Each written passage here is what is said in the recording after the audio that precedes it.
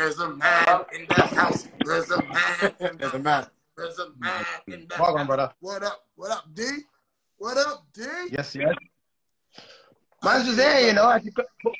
Now, first of all, did you hear the story?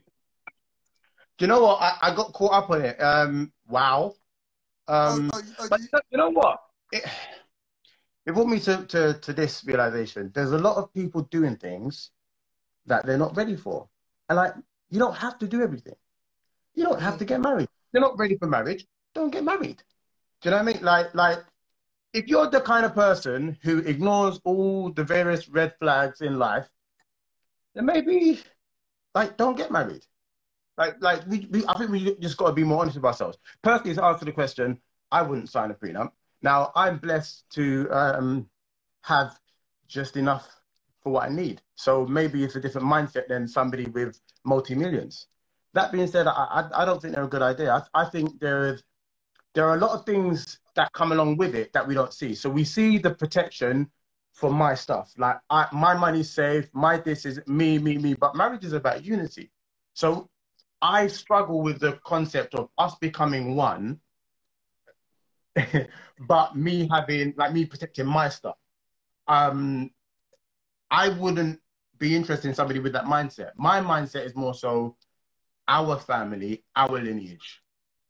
And I don't think a prenup is the best way to safeguard that. I mean, have you ever been in a situation? What are your suggestions to safeguard that? Because the facts are, you know, everything you're saying is from a purity place. Yeah. Right. Unfortunately, and this is what we've been discussing like with different people. That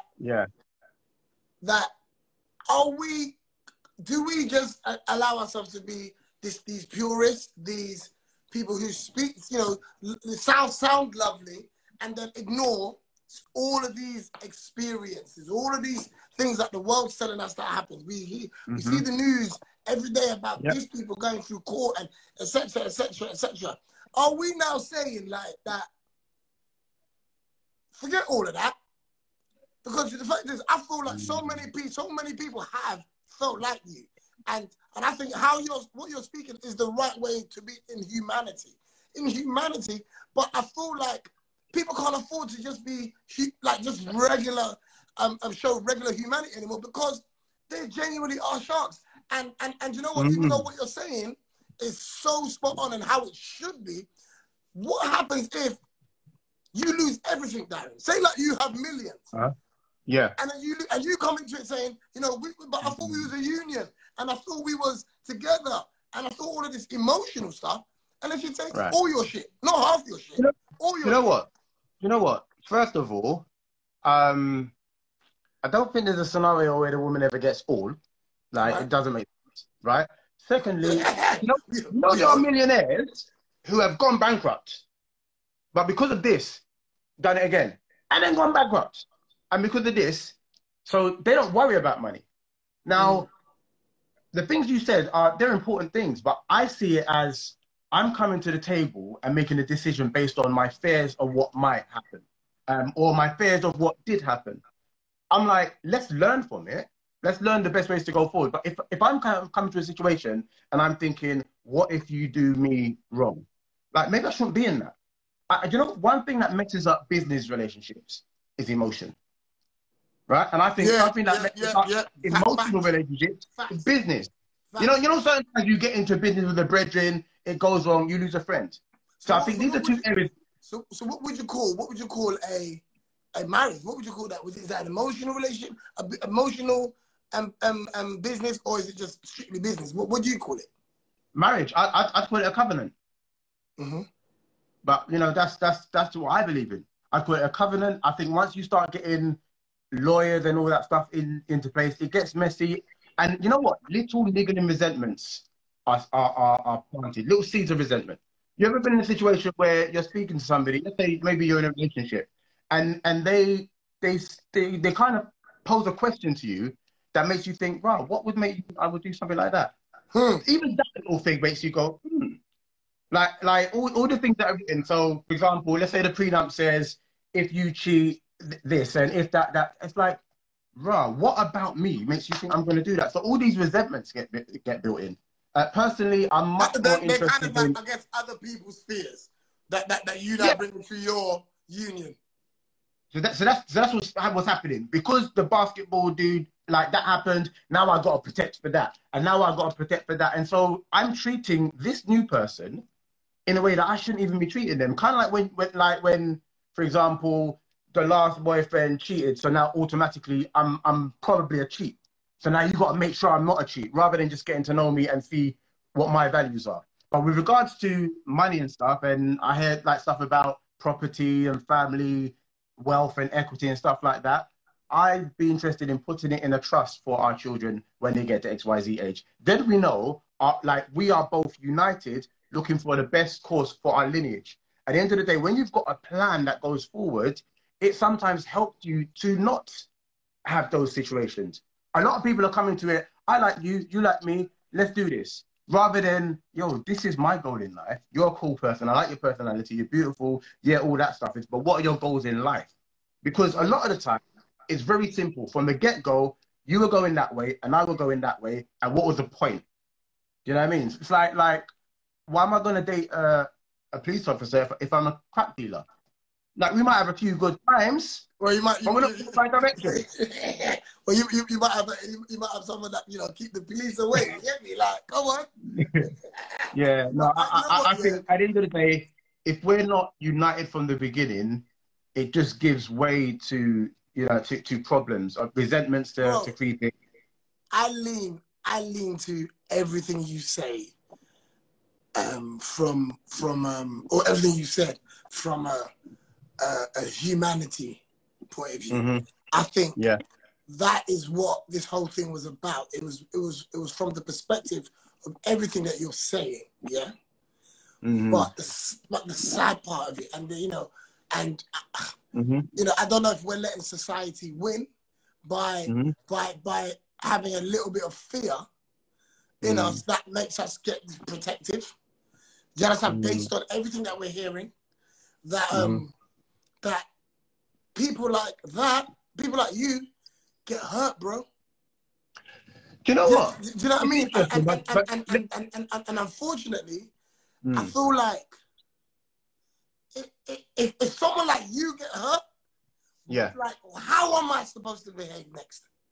But If my guy Darren gets married for love and he puts everything in place and he's just all about this union and then he loses something that I know he's worked hard for. He's built his own business, and now then they're separated. Like, she gets half of that, and I know that she hasn't put that, bro. Yeah. Bro, I'm telling girls to sign prenups that I'm not even with. You know what? The thing is, I just feel like as a society, we've gotten far too cowardly. Like, agree. Guess who gets hurt? Everybody. And so when you get hurt, learn the lesson. Like a lot of people that, you know what? I know, but what's the lesson? What's the lesson though? What's the lesson? Is the lesson, you know what? Next time I'm getting a prenup. Do you know what? Okay, before you do anything as drastic as that, I say, jokingly, how about next time, don't sleep with him until you know he's your life partner? How about next time, don't sleep with... Hold on a second. Hold on a second, bro.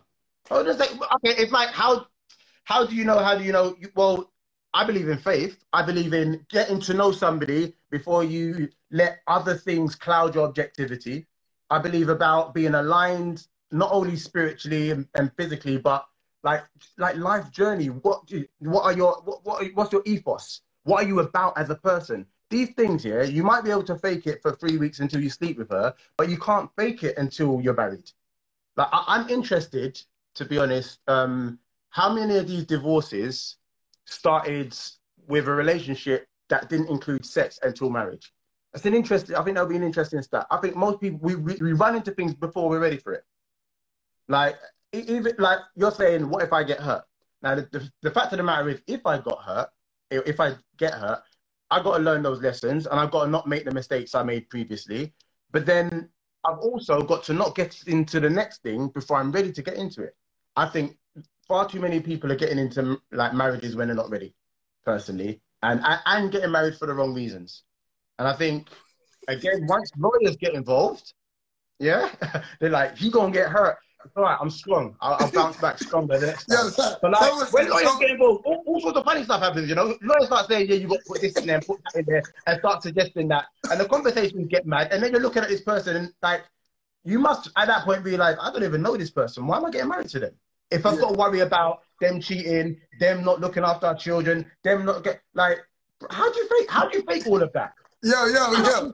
Lawrence Zakoli, said. Yeah. he said, if you won 100 mil in the lotto, will you be getting a prenup then? No. Listen. If I won 100 million in the lotto, I would do sensible things with that money, and my lineage going forward would be set for life. I wouldn't even worry about money. I won't be buying big cars with big rims and all that stuff. You know what I mean? It's like, you know, what lessons do you learn in life, I think? You know what? You know what? I think, I'll tell you what, what I've learned from making some money is you don't know what you do until you got it, fam. See, I'm telling you, like, too many people talk about what they wouldn't do when comfortably because it ain't sitting there in their account. And when it sits there in your account, bro, that's the only time you can give an honest answer. There's a lot of things that you want to do. Some people will say they will never steal until they have no choice, bro. You understand? No, there's always a choice. There's always a choice. No, there's absolutely, there's always a choice. You're right. But some people can only truly answer that question when they're in that environment. I mean, we can say the same for any question. No, but I'm asking, obviously, to the best of my knowledge. And you know what? Also, I can use times when I've had money. How am I about that? I can use listen, I've come out of relationships and lost people. And it's not bothered me because what is money? Like life, people, like journey is more important than you know what I mean, money. Like that's kind of how I look at it. Bro, man, you know what? Like I'm just happy to be fair that you have that mindset because it really brings everything back to its organic roots. You see what I'm trying to say in terms of how life should be and how people should go into marriages and how the fact of the matter is that we're in a world, man, where, you know what, man, there's people that will perform for years. They will act for years, bro. They will act. Some of the best actors, bro, ain't in movies, fam. Yeah, but you know what the thing is?